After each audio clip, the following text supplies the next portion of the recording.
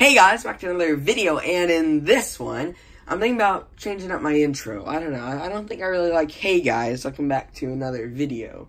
So, y'all, say down below in the comments what you think I should make my intro for Season 4. Well, this time, we have 2 mint cars and one that missing part of it.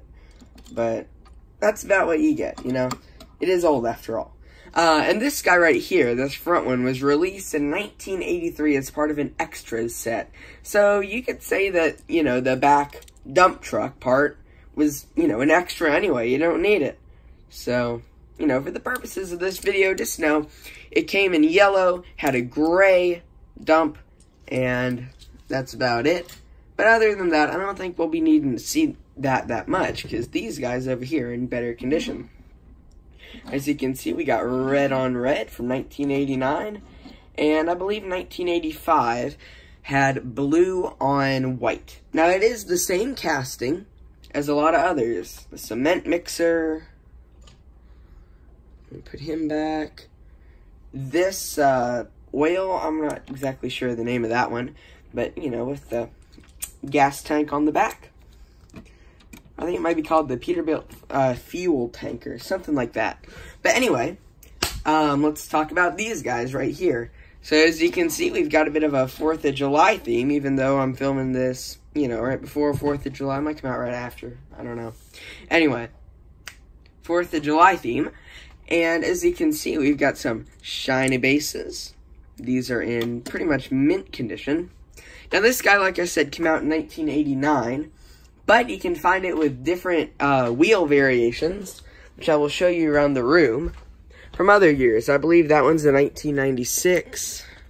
It has 7 spokes. If we go over here, through the Hot Wheels Museum, I need to cut that out and hang it up, we'll get to a poster. Now this poster might not look like it has much significance to this video, but if you take a look back here behind the skate shop, you'd see hidden off back in the corner a Peterbilt dump truck with real riders. So that was a prototype Hot Wheels made, but they never actually made that car. That was just a prototype and that's it. I would love to see it with real riders. That'd be super cool, but I guess it wasn't meant to be. Well, let's move on back to the shelf and take a look at all the fun little details and all the other random crap that I know about these two. Okay. So if you take a look, you can see there are a lot of details on this particular casting. Now the dump truck is pretty standard on all of them. They all have the same dump truck. Has little ridges all over it. It has a little thing in the bottom that holds it in place.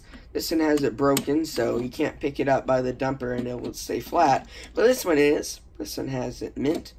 So I got this one, I know, at a guy's booth at a flea market. And this one, I believe, was just opened straight out of the package and stored for a long time. And these, I believe, both would have been in the Workhorses series, which I'll show you what a Workhorses package would have looked like in a sec. I'll be right back. Without the new paint style thing, I believe that one would not have that. You can see what the Workhorses package would have looked like in the mid-1980s. That would have been when the blue one was first released. However, the other one would have a different package, and it would probably have that card art, but I'm not 100% sure, as I've never seen one on the package, I don't believe. And I don't have one anywhere on my display. Well, if you look at the cars a little bit closer, like I was saying, you'll see a lot of very unique little details. So, you know, it has the normal ones, the base, you know, gas tanks and all that stuff. But it has door lines, which a lot of cars from this era didn't. A lot of cars didn't have door lines back in those days. Let's see. See that guy? Didn't really have any door lines. But I mean, some of them do. Some of them have opening doors. Let's see, does Ramblin' Wrecker? No. As you can see, Ramblin' Wrecker has no door lines. So, you know, that's a pretty cool car to have door lines. And if you look, it's got little mirrors sticking out of the side of the car, which another little detail a lot of Blackwalls didn't have. And it has that little thing. Now, a lot of you truck guys probably know more about that than I do. I don't know what it is. It has a little ladder there. Has lots of horns and lights on the top. It's a very cool, very detailed car. And it's probably one of my favorites. As you can see, we've got a little bit of a red, white, and blue theme going on.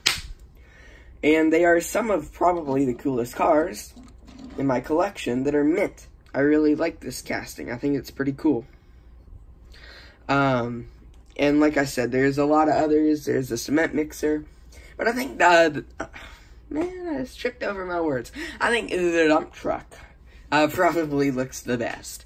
You know, you can put stuff back there if I wanted to. I had it like that for a little while. I had the little going fishing Zowies. But, you know, they're pretty cool. They're older Hot Wheels. Like all the Blackwalls. And you can just see all the little details that they have. So I think that's about all I have to say about these cars. So I guess I'll move on to the next topic of today's video, which I already was talking about. Dump truck. So if you look down in my collection, you'd see somewhere that there's a Hong Kong and a Malaysia. But this one right here, as you can see, is the Malaysia. I don't have the Hong Kong. And it was originally released, I believe, this one in 1980. So, yeah, it's an older one. And again, perfectly mint. Nice shiny base. And it has all the same cab details. You can see the top of the cab just a little bit better. But, as you can see back there, it's got a very different cement mixer that, again, you could probably put stuff into, but if you put some water in it, I think it would leak through.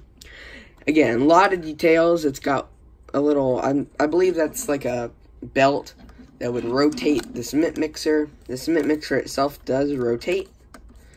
And if you take a close look, there's lots of little things you can grip on there. Lots of nice little details. And on the back, you can see the belt that you can see over there goes down there. And that's where the gear is that turns the belt. Now on this one you can see, can't really see on the other one, tail lights. I believe that is tail lights. I'm not 100% sure. But yeah, tail lights. So that's pretty cool. And one more thing to show in this video, we're not quite done yet, is, let me show you, the gas oil truck. There we go, and there's both of them. Now, if you take a look, this guy, I believe, came out in 1987 and has metal flake paint on the tanker, while this one is just bare metal. And this one has a very cool 80s style tampo, and this one looks more like it, you know, this looks more generic. This one probably could have come out at any time. And this one's definitely the heaviest of all of them. But don't take it from me. I'll prove it.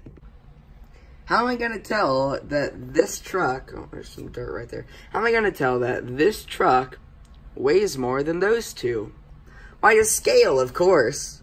You know how Mr. Mom uses a scale that, you know, says how many grams each car is? I think I can one-up him. The scale of truth and justice. So let's see the weight. As you can see, I've got some scales that I just balanced. One has to have a quarter in it because the house is slanted. But, we go put the penny over there, it just hit something. We can weigh these cars and see which one is truly heavier. Whoa. Cement mixer, pretty heavy. Well, let's see what the dump truck has to say about that. Whoa, dump truck's heavier. Well, like I said, what about the tank truck? Peterbilt tank truck, that's the name of it. I looked it up. And even though I have all the variations of the cement mixer and the dump truck, I'm missing a lot of railroad ones. There is one that came in the blimp 5-pack that I don't have. That's green. There's a blue railroad one. I think there might be a green railroad one. There's a yellow railroad one. Ton of railroad ones. But let's see how much it weighs. Whoa. That is one heavy truck. Now let's see, does it weigh as much or more as both? Okay. That's a little bit more balanced than before, but as you can see, it's closer in weight, the weight of those two trucks together, than the weight of that truck and the dump truck. Yep, that is one heavy railroad truck. Well, let's get back to the Blackwall room. So as you can see, generally, the tank truck is the heaviest car. But, a lot of the time, they're missing the back part, so they all weigh the same. And that is very sad.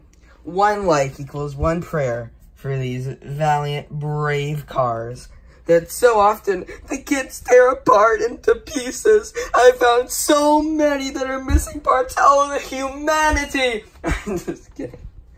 Anyway, tell me down below if you had any of these cars as a kid. I feel like some of you probably did. And tell me some of the stories you had about them. Did you tear them apart? Did you keep them like that? Did you... What's something else you could do? Throw them off a cliff? Did you get rid of them at a garage sale? What happened? And also, which one's your favorite? The dump truck or the cement mixer? Or do you just like the workhorses package? Tell me down below. See you guys next time. Bye.